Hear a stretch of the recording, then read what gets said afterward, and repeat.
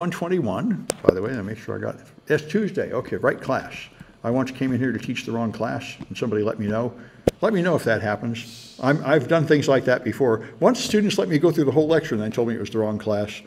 Don't let that happen. Anyway, yeah. OpenAI looking for web givers have to have a NDA. NDAA? Have to have an NDA. Oh, yes, that's important. Yeah, if you do sign up to be red teamer, you'll of course have to sign a non-disclosure agreement. That's normal. A lot of companies have NDA. If they pay you, then they typically want you to shut up. That seems reasonable. Anyway, so we're going to talk about Mod 7 here. And, all right. And I don't know if we need to talk about machine learning in this class. I might replace this with something else. By the way, I think there is some special events coming up you might care about. Today is October 10. And, I thought there was, okay, October 26th, there's a talk on Thursday. And on Tuesday, there's an OWASP meetup. Well, Tuesday, that's weird. I can't go to that. Anyway, all right. There used to be a group called Pacific Hackers, but they don't seem to have any scheduled meetings, so I don't know if they're still operational. Anyway, let's take a look at the lecture, which is legal stuff. So Mod 7. All right. All right, so the U.S. legal system. This is stuff I think most of us know from watching cop shows on TV. So the jury is the people who listen. They make all the decisions. The whole principle, which goes, I think, all the way back to the Roman Empire, is that a bunch of random people are the best people to judge your situation, hopefully because they have a life like yours. So the plaintiff initiates the lawsuit, and the defendant is the person who defends themselves. So this is based on common law. Common law is based on precedent. You find previous cases that are similar to this one, and you argue that that establishes the precedent, and this case should be decided to be consistent with the previous one. Civil law is very ancient, and civil law is primarily for things that have to do with money that do not send people to jail.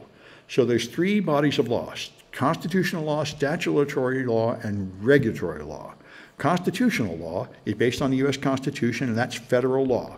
And America, I think, is very different than other nations in that we have powerful states.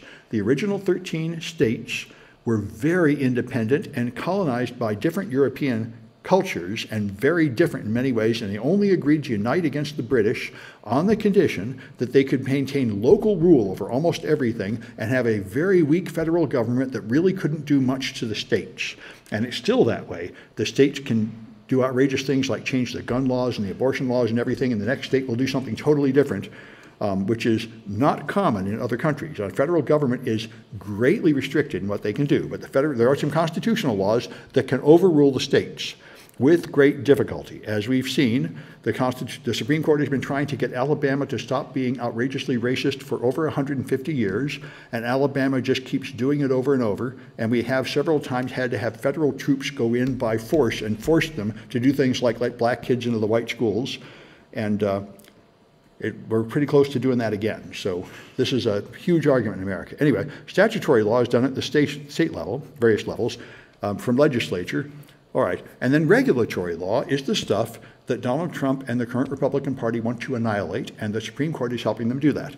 This is where you establish a regulatory agency like the Food and Drug Agency or the Alcohol, Tobacco, and Firearms Agency, and then they pass rules, like you have to have your food inspected, you can't lie about how much stuff there is in a pot, and things like that. And the argument of the Steve Bannon type right wing is that this is all unconstitutional, and you should not be able to have any agency that can pass regulations like the Air Traffic Control Agency and all that. Everything should just be laissez-faire, unless you pass a special law in Congress for everything they do. So the Environmental Protection Agency is one of their big targets. They want to get rid of all environmental protection laws so people can run companies and pollute all they want, and they're having pretty good success getting the Supreme Court to go along with that. There's more cases coming up to cut this down more. They've already had great success in ending most gun restrictions in America this way. So anyway, currently there's a lot of regulatory law. There's a lot of government agencies that pass rules, and they do not have to have Congress pass a special bill to change those rules. All right, so then they have the court system where this is all enforced. So you got various local courts, and then you have a lot of appeals courts you can send things up to if you appeal, and ultimately you can appeal things up to the Supreme Court. There's a very small chance that they will hear your case. They hear something like less than 1% of the cases that try to get there, but they try to pick the cases that they see as very important. And with the now 6-3 right-wing majority, they've been actually taking completely falsified cases just for the purpose of pushing right-wing things. Like there was a woman who wanted to legalize discrimination against gay people. So they got a woman to pretend that she was going to run a website design company for weddings and that a gay couple might ask her for that, but she in fact didn't have any business making websites and didn't have any gay couple asking to do it. They just made that up and took it to the Supreme Court. This, by the way, is completely unconstitutional. The court is not allowed to examine a fake case or a theoretical case. There's an official Latin term for this. They're only allowed to examine a real case with real people with real damages. But they just did it anyway. They've taken several completely falsified cases. Another one they did was they wanted to legalize forcing students to participate in Christian prayers in schools.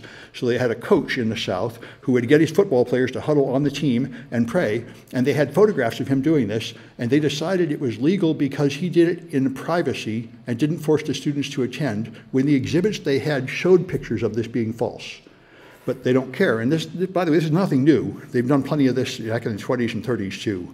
At one point, they even ruled in Sacco and Vanzetti case, they ruled that they were going to execute these communists in America, even though they had proven that they were innocent. And they said, well, they might be innocent of this crime, but they're enemies of our way of life, so they get executed. So it's disturbing, but you know, our court system is greatly revered as more fair than the others, but there are some serious problems with it, and there always have been. And they don't seem to be getting any better.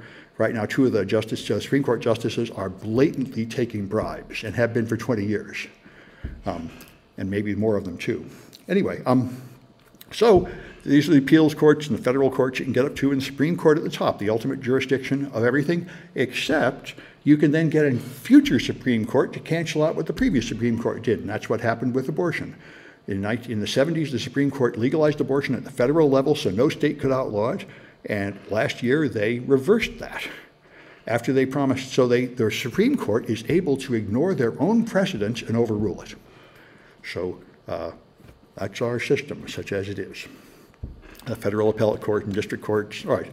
So anyway, as a forensic examiner, you don't need to have a very detailed understanding of the layers of the courts. What I did when you just talk to your lawyer and such, make sure you let lawyers on both sides know what you're doing.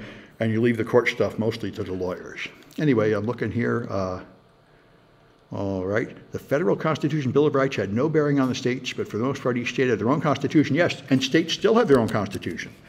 But they cannot defy the federal Constitution, at least when the Supreme Court gets involved and stops them. Although the Supreme Court has no way to enforce their rulings, and Andrew Jackson was the guy that first just completely ignored Supreme Court rulings and said they don't have an army, so forget it. And that's why there's a big argument about this. The Supreme Court doesn't have any weight unless they command respect. And when they get caught blatantly taking bribes, it lowers their respect. So they're currently considering that they have to do something to improve their image, or people will just start ignoring what they say, like Alabama did until last week. Well, they finally relented and let some black people have votes there that they were washing out with gerrymandering. Anyway, all right, so in the courtroom, here's what goes on. You have jury selection, then you have oath and preliminary instructions, opening statements, testimony, closing arguments, more instructions. Then the jury retires for deliberations and the issue of verdicts, and then separately you have sentencing. So the jury is the right to a trial by jury outlined in the Sixth Amendment. In all criminal prosecutions, this is why Donald Trump was madder than hell last week, because he did not have a jury for his civil trial, because you are not guaranteed a jury for a civil trial, only a criminal one. All right, and so voir dire is the process of selecting the jury. That's the Latin term for it, and this is where people ask you questions. When I was there on a jury, they got very upset when I told them I taught hacking. That was my profession. They all freaked out, and it turned out there were 3 other people there that were also in computer security out of the 18 people selected for the jury, and we had a lively discussion back and forth of what we're doing and is it illegal and what kind of lunatics are we anyway, and they let me stay on the jury. Mostly because they asked me, what do you think of Bradley Manning, or no, Snowden? And I said, he's got to go to jail. He promised to shut up, and he didn't shut up. And they said, that's a good answer. We like that. But anyway, so anyway, That's the process. Lawyers and judges ask you for biases, and there's different amounts of jurors. The reason juries you have to be polite to the judge in court and obedient. For example, a lot of people want to get out of jury duty because they just don't want to be bothered, and so they try to claim to be racist when they aren't or something. And if you irritate the judge, you get contempt of court. If you do something disrespectful, that's what you get, contempt of court, which is really serious. You can spend years in jail for contempt of court. This is what happens to journalists. In America, a wife cannot testify against her husband, and you cannot testify against yourself, and your priest is being compelled to tell you what you told them in confession. But a journalist has no such protection. So they can take a journalist that had like secret papers and say, who gave you those papers? And if they refuse to answer, they can be hit with contempt of court and locked up for years in prison, and it has happened many times. They do not have any right to not disclose their sources. But if they do, of course, nobody will tell them anything anymore, so they have a strong incentive to do it. But they don't have protection like priests and lawyers would. So it is an issue. Contempt of court is not a small thing. That's why you dress up well and you act polite. Is it priests and family members? What's that? Priests and family members? Yeah, priests, family members, lawyers, and doctors, I think, are the only groups I know of that can refuse because they have special protection. That's why I've seen it in a lot of movies where someone's trying to tell a lawyer something, you say, wait a minute, pay me $1. Okay, now you can tell me because now you're my client and now I won't have to tell anybody. But you can't, but a journalist that gets like top secret papers given to them by some mole like WikiLeaks has no such protection. So then you have opening statements. The prosecution has the burden of proof. Everybody is innocent until proven guilty. So you don't have to defend yourself at all. If they can't prove that you did it, you win. And so they have to prove guilt. Under the Fifth Amendment, you do not need to speak at all. You have the right to remain silent. And as Trump did, you can just plead the Fifth for every question they ask and not tell them anything if you want to. So direct examination is asking your own witness. Cross-examination is the other side, asking the same witness to try to get them to contradict themselves or refute what they said. So deliberations, after you hear all the evidence, is when the jury goes into a room privately and they consider the case. And they discuss it there, and then they make a decision. You get a hung jury if they can't come to a unanimous decision. This is why many political analysts I listen to say there's no chance of Trump getting convicted of any criminal courses because all it has to do is one of his supporters has to get on the jury. And that's it. That will make a hung jury.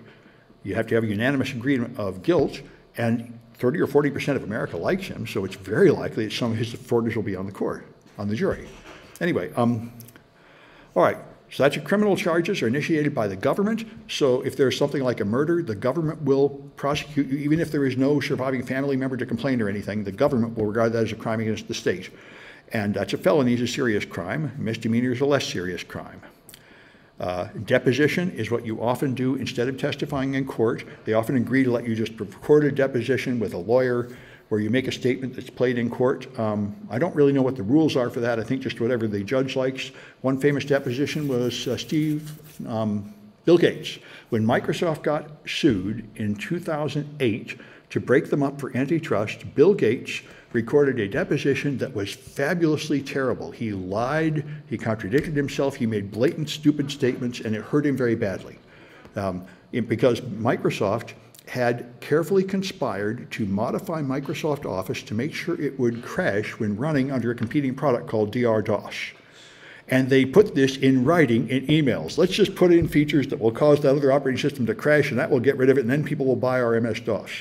And he just tried to lie about that in court, and that didn't help him much. Anyway, all right, so a civil trial is disputes over money, and if you lose, you have to pay money. Nobody typically goes to jail. It's therefore a much lower burden of proof. A criminal trial, you must prove beyond any reasonable doubt. A civil trial, you just have to prove to the preponderance of the evidence, which just means more likely than not, like 51% chance. All right, and so that's the game here. All right, and so the amendments are what limits us largely here. The First Amendment is the big one. You have freedom of speech. It doesn't mean you can say anything. You can't like tell somebody, I'll pay you $1,000 if you go kill that guy. That's not covered by freedom of speech. That's inciting a crime. But most of the time, you have freedom of speech from the government. However, an individual company like Twitter can just kick you off, and that's not violating your First Amendment because they aren't the government. A private company can restrict you any way they like. All right. So, yeah. Private company, for example, Microsoft was a private company as well. Right. So if you go to, yeah. If I put like a bug, What's if I put a bug in my software, why should I be sued? Because If you put a bug, you mean a spying device? I mean, what Bill Gates did, for example. Oh, well, what he did. Well, that's not a violation of free speech. What that is an abuse of monopoly Yeah, power. but it's a private company, right? It is a private company, They can but do whatever they want. yeah, they're sued by the Federal Trade Commission for abuse of monopoly power. And if you are a big, powerful company and you crush your enemies with your popularity, that is illegal under trade law. And that's that administrative stuff that the right wants to get rid of. That's the Federal Trade Commission has anti-monopoly laws. Yeah, but it doesn't make sense. I mean, they can do whatever they want, right? Well, there's a point when they actually get punished. It's very rare. Microsoft actually got punished. Right now, they're trying to punish Google and Facebook, and it's not going very well. Amazon too, like they're- And Amazon, but all of them, see, Bill Gates said the real lesson he learned from this is that he hadn't paid enough bribes. He said, I haven't contributed enough money to political campaigns. So now all the tech companies do contribute money to political campaigns on both sides, and they have lobbyists in Washington taking people out to parties and stuff, so they have people that are their friends. They bribe people. And you just have to accept as the cost of doing business that you bribe legislators to protect you, and now there's somebody to protect you. And this is extremely effective, and it's why there has been no significant regulation of any of the tech companies, and there probably won't be. Logically, from the written law, they should all be broken up. They're all monopolies, but they're pretty good at defending themselves right now. That's why, Elizabeth Warren and Bernie Sanders really want to break them up. Yeah. Previously, there was people trading, like buying stocks, like once they get sued by FCR or something.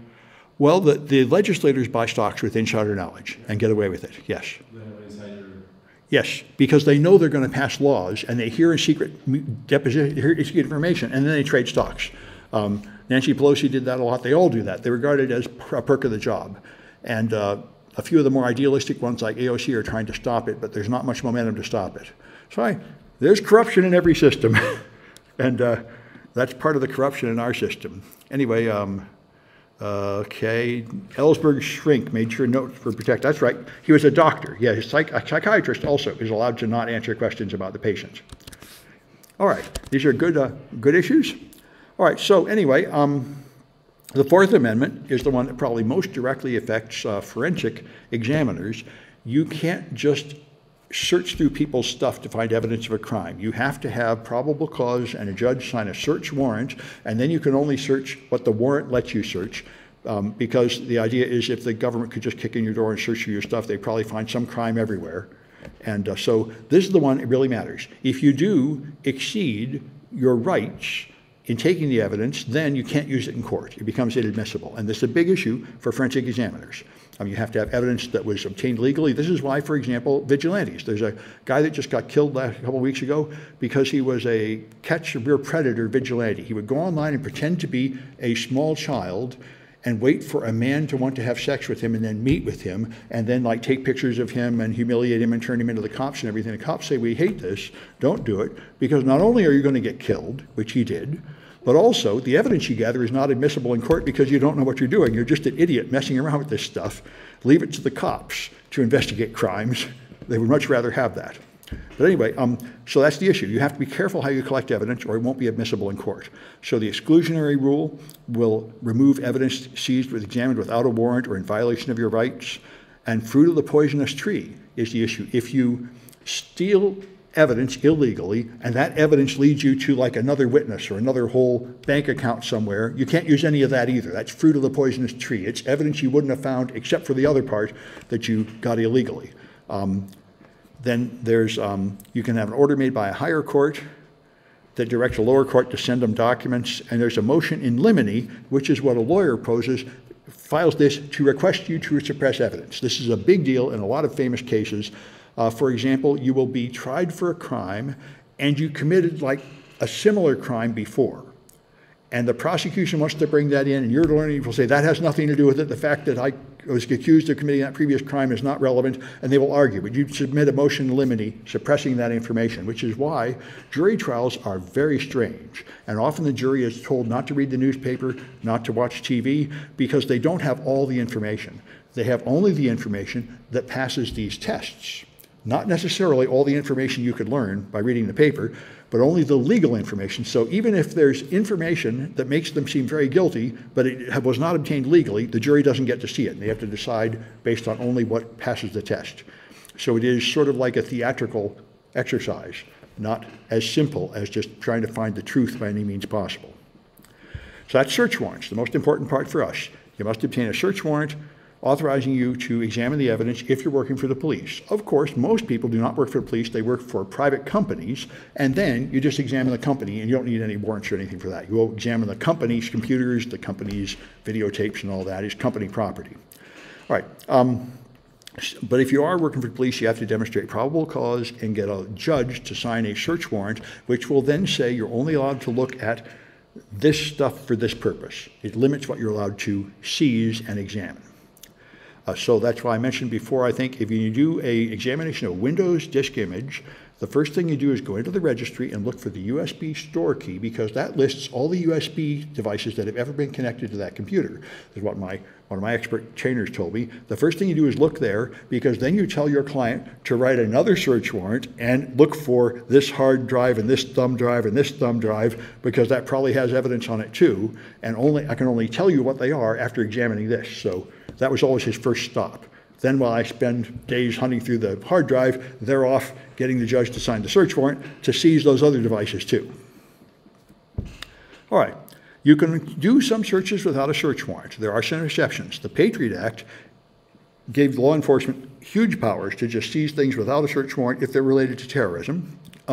And you can also do it if you agree to it. If they ask you, can I search this, and you agree, then you don't need a search warrant. And if there's an emergency, that's exigent circumstances, like somebody has been kidnapped and they're dying somewhere, you're allowed to ignore search warrants and just barge into houses and take stuff.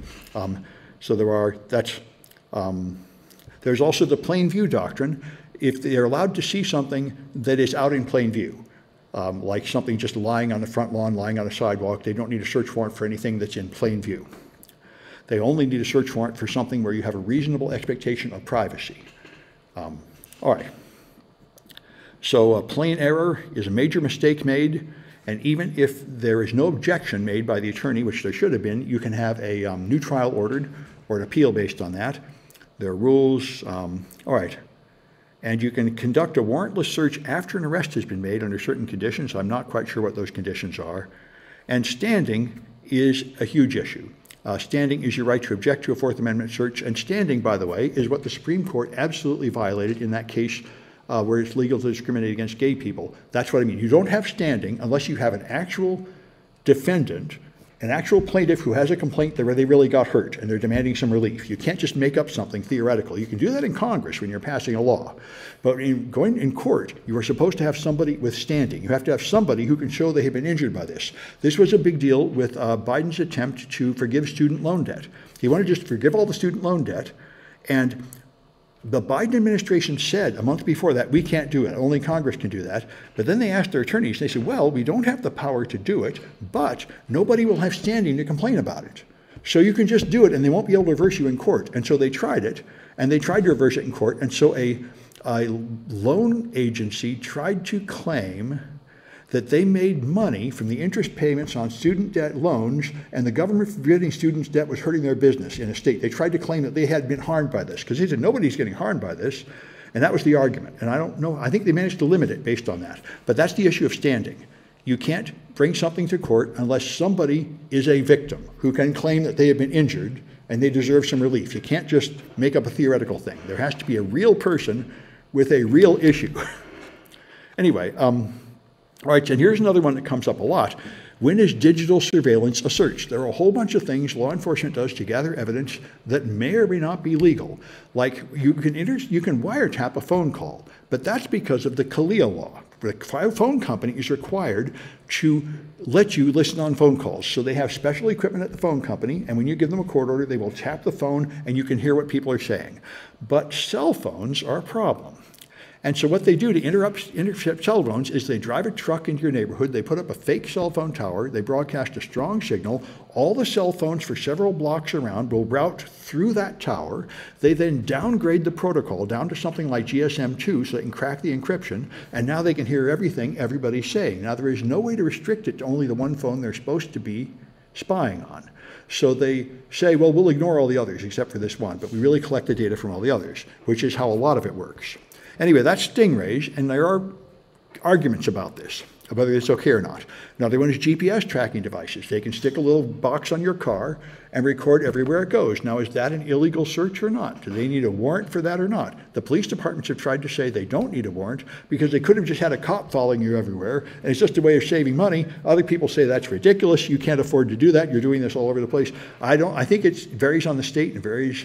I think it's not that clear at all yet to what extent this is legal. Another one that come up very recently in the last couple of weeks, private companies in America know everything everybody's doing because of the apps on your phone. They know everywhere you go, every purchase you make, everything because of all the apps on your phone. And that data is sold and resold to advertisers all over the place.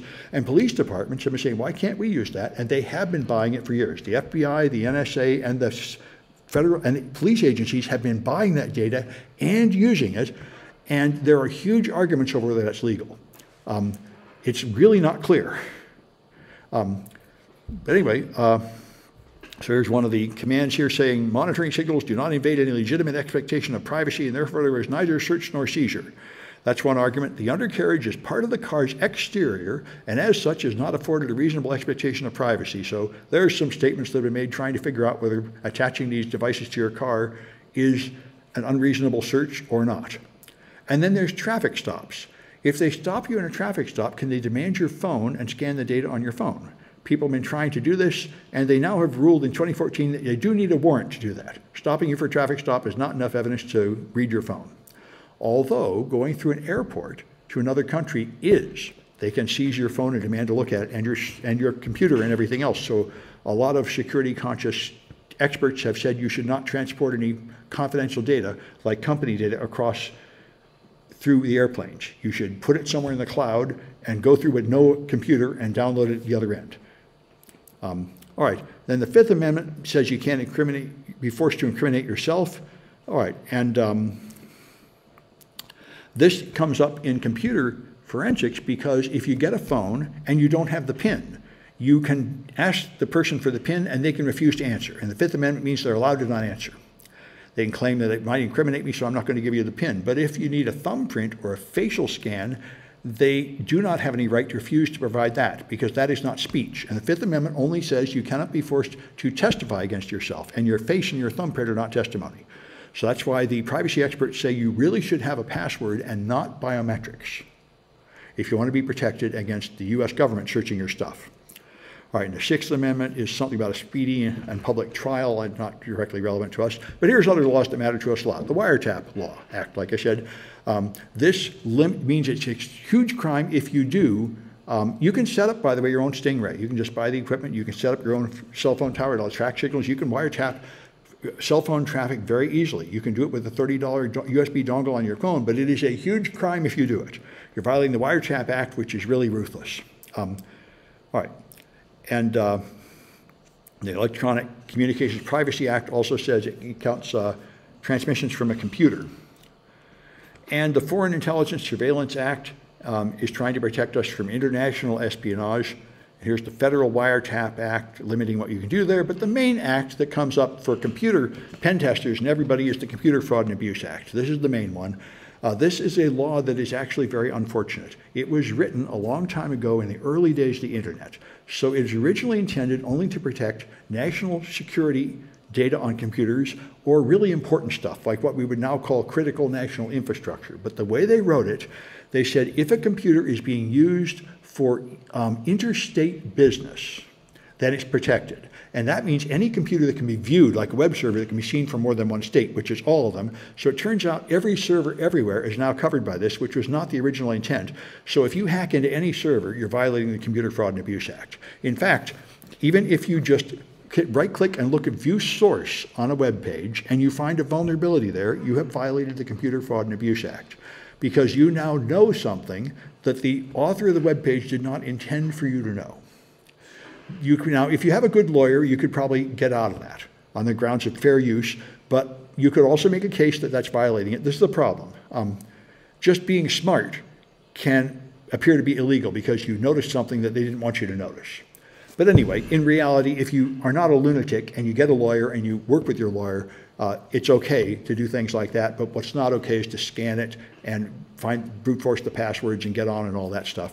And that's what the Computer Fraud and Abuse Act ends up punishing. Let me check for comments here. Websites that track what politicians are trading, yeah, like they were saying. Yep, we already track your, yep, that's right. All right, good. Anyway, let me see if I can get back to the right browser and the right tab. All right, there's other provisions covering computer trespass and distributing passwords and so on, and damage to a computer too, which would apply to the attacks that just bring down a server. And then CALEA, which I mentioned, is the law enforcement which requires the telephone companies to let law enforcement wiretap phones. There is no such law for internet traffic, for like email and Skype.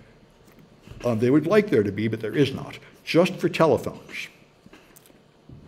And the Patriot Act, after 9/11, gave great power to law enforcement to ignore pretty much all these rules and just gather data to prevent terrorist attacks, just like we're probably going to see in Israel now. If you have a major attack and your intelligence failed, they usually pass laws giving your intelligence much more power to gather data in the hopes of not letting this happen again. So they have a lot of authorities under the Patriot Act. And as came out in court hearings, there are two Patriot Acts. General Alexander talked about this. There's the public Patriot Act that the public knows, and there's a private Patriot Act, which Keith Alexander, the head of the NSA, advocated, which is his interpretation. And he said, rather than just do what is clearly legal, what we're going to do is everything right up to where we're sure it's very illegal, because we're really trying to stop those terrorists. So we have a secret interpretation of the Patriot Act, which means we can do any damn thing we want. And that's what we really restrict our activities by. And this is why we have an increasingly hostile American cyber team. Back in the time of Obama, the United States had not admitted ever hacking anybody. And Obama admitted that we were hacking other countries, and then the legal basis, which by our military attacks other nations, was increased and became more and more actively aggressive in cyberspace all along. And the legal framework was developed to permit that. And now, of course, it's a free-for-all. Every nation is hacking everybody right and left. But there are limits to it, to some extent. Also, there's a big deal to end the exploitation of children. It's usually a top law enforcement priority before 9/11 was innocent images, child exploitation on the internet, and it's still a huge crime to possess or create child pornography, and a big law enforcement priority. The Digital Millennium Copyright Act of 1998 made it possible to do business on the internet. Before that, you could not be held liable for any contracts you signed on the internet, because only a contract signed with a pen on a piece of paper counted, so you couldn't really do much loans or business on the internet, but now you can. And this also means that you cannot, it is a crime to violate copyright by making like unauthorized copies of MP3s or textbooks or anything like that. It's all covered in the Digital Millennium Copyright Act. All right, and then, so here's some rules for evidence admissibility. The Frye test says that the expert opinion must be derived and based on science that is demonstrable and not experimental. This is why you cannot use astrology or lie detectors or things like that in court, because they are not accepted science. This is why fiber analysis, where they look at like threads and figure out what was going on, has now been removed. It was a standard in law enforcement, but about 6 months ago they issued that it was too unreliable and it's no longer going to be acceptable in court. Fiber, what does it mean? Where they find like a fiber on the ground like threads, and then they try to determine what code it came from to prove who was there. I think that's what it was. It was either that or hair. I think it was fiber. This was a common thing. They would go into like a hotel room and vacuum up the carpet and find fibers, and then they'd say, you were there because these fibers match the fibers on your jacket. And apparently, Here, like DNA. what's that? Yeah, the problem is it's not that perfect like DNA. The fibers aren't really that distinct. I think that's the issue. They used this for years, but they recently declared it's not considered scientific enough, and they're not allowed to use it anymore. It might be hair, though. I can't remember if it was fiber or hair, which is a similar thing where they get little hairs. But anyway, the Daubert test is another one where you must do benchmark testing on your hardware and software tools so you're reliable enough. And there's federal rules of evidence talking about the scientific basis for forensic evidence. So, like I mentioned, an expert witness is a special person in court. Most people in court, if they are testifying, they can only testify to what they saw firsthand. They can't testify to what somebody told them, except to say, they told me that. That doesn't mean it happened. They just say, well, he told me that. That's true, maybe that he told you that, but that doesn't mean it's true. But the expert witness is allowed to have an opinion that matters. They're allowed to say, I examined this computer, and in my expert opinion, I determined that this was done on that computer. Even though nobody saw that thing happen on the computer, I'm able to deduce that they did this act at this time, and then the weight of that evidence is based on their estimate of your expertise in court, whether you really seem competent and have good degrees and stuff. So that's the game. Both defense and prosecution use their own expert witness, and they cross-examine each other's expert witness to try to prove that the other guy is doing it wrong and discredit it. All right, so here's the stuff you'll have in your report that you turn in, a complete statement of all the opinions and the basis for them. This will be your written report that goes with your expert witness, the facts or data, exhibits, your qualifications, a list of all your publications in the last 10 years, a list of all the other cases you've testified in recently, and how much money you're being paid.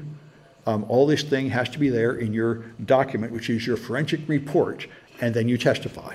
So it is both the contents of your report and the persuasiveness of your presentation in court that matters. So you have to dress up right, look good, be clear in your answers, and so on. That's what makes you an effective expert witness. All right, yeah, here we are. I found some random fibers in a hotel room. That's right. Well, yeah. Well, you know, there's a while when they thought that these fibers analysis was so great that they really could tell your fibers are different than everybody else's fibers. But apparently they've decided they don't believe that anymore. All right, you know, if it was DNA, they could tell, but fibers are not as good as DNA, I think. All right, and so have to provide the information of the witnesses, designation of witnesses, identification of documents, and so on. And there's there can be objections to these things. There's federal rules of evidence, and there's hearsay rule. If that's why I say you can only talk about what you saw directly. If you try to say, what somebody told me happened, that's hearsay and is much less effective in court. All right, so best evidence is where you bring in the actual object. This is the gun that was used. This is the computer that was used. Secondary evidence is like a copy of it, and that's typically inadmissible. Although digital evidence, you're allowed to use a copy because you can prove the copy is reliable. So people get a defense counsel, even if they can't pay for one, and you know, we get the modern regulations. As I mentioned, the United States' ability to regulate tech companies is very weak, but Europe is not. Europe is very strong on regulating things. The European Union passed the European privacy law, coming up down here, GDPR, which greatly restricts what companies can do. And this year, several new laws went into effect requiring companies to disclose the algorithms they use to choose that they're showing you and other things, applying to the big companies like Amazon. And California has a privacy act based on the European GDPR, which limits what you can do with California data. And it gives you things like the right to remove your data from the internet and a right to request data from all these companies and know what they have about you, and they have to tell you. So only California has that so far in America, but it will probably spread through America. And it all starts with the EU. The EU passes these laws, and all the companies have to change their practices to comply with the EU laws or pull out. And they have threatened to pull out of the European Union and other countries, but not over privacy laws. They threatened to pull out of the UK if they outlaw encryption, which they seriously tried to do, and in fact still do apparently have on the books, that they can demand plain text of everything, so you can't use any good encryption, but they've decided not to enforce it yet. Facebook has said if they enforce that, they will pull out of the country. So we'll see what happens there. So anyway, the European Union has strong data privacy laws, which we very much do not have in America. Like I said, they can just take all the information they gather from your cell phone and just sell it and reuse it and resell it to everybody. There's no law protecting your privacy of that data. You can also collect data in America for one purpose and then just change your mind and use it for a different purpose without telling the customer. You can't do that in Europe. You have to tell them why you're collecting the data and you have to use it for only that purpose. And you cannot use it for some other purpose without getting permission from them again to use it for the other purpose. So it greatly degrades the financial underpinning of internet companies, which primarily make their money by snooping on your data in America. That's why they restricted this very greatly. They fought the GDPR quite a bit, but it's there now. And like say, the law enforcement has this big issue of going dark. If the companies can't collect and retain data, then you may not be able to find it so easy to find out everything people are doing by subpoenaing companies. So they call that the going dark problem. All right. How important are an expert witness's formal degrees? Very important. My instructor told me, now that you've taken this course, you'll be able to say this. When they ask you, have you had formal training in forensics, you can say yes. So you do have, that matters. Now, it's not legally required, like you have to do it, but it impresses people. Having more degrees, having more papers, having more experience. You just have a thick resume, and if you have like a big thick resume of stuff and the other guy has got nothing, then that will make them count this person more. But your presentation and what clothes you wear and how confident you sound also matters. So, you know, it's not as simple as one thing being everything, but degrees are important. This guy tried to get Spokeo on white pages to remove your data. No joy. Well, yeah, I think you'd be hosed unless you're in California after California's regulation went in effect, and I don't know how strong it is, or in Europe. It's interesting, yes, and it also might just be ignoring the law. It's not, the law is new, and it's not clear how much effect it's really going to have. Anyway, all right, so GDPR, to more details how GDPR works, and of course in China, they claim they have the greatest restriction on internet content. Of course, they have the Great Firewall of China, so they greatly restrict what internet you can use there, what company you can reach, and also the Chinese government knows everything and is spying on everything everybody does with to a great extent there. And in India, I think it's also, they're doing an awful lot of spying on their citizens now, especially under Modi. They're moving in the same direction. Although I don't think they have anything like the Great Firewall. I don't think they restrict Indians' access to the internet very much yet. But, I think yeah. TikTok is banned in India. TikTok. What's that? TikTok is banned in India. Stuff is banned? Yeah, TikTok, for example. TikTok is banned, oh. And actually, how can they enforce that? I mean, they can block TikTok IPs, I'm not sure. That's what I wonder. Can they block it? Because normally, for example, you can't block anything in America because there's 100 different ISPs. In order to nationally block something, you'd have to have a national ISP and make everybody use it, like they do in China. I mean, they can just enforce all the ISPs to do that. Right, but they might have a law, but then you can violate with a VPN or something. And in Russia, they're going to block all VPNs in April of next year, and they're going to also require, earlier next year in Russia, they're going to require everyone to record the real name of everybody who puts a post on a social network or anything, and keep records of that. So, you know, this is something Putin wanted for a long time, and apparently he's now passed it through. VPNs in Russia? They're going to ban them in April of next year. They've announced it. They're going to ban VPNs. They really want, Putin has said for more than a decade, everything should have a real name on it, so I know who's doing everything. That would stop all the crime on the internet. It's probably true. It probably would. Might have some other consequences, but it probably would. Anyway, all right, let me check for any more comments in Twitch. All right, I'm going to stop the recording here.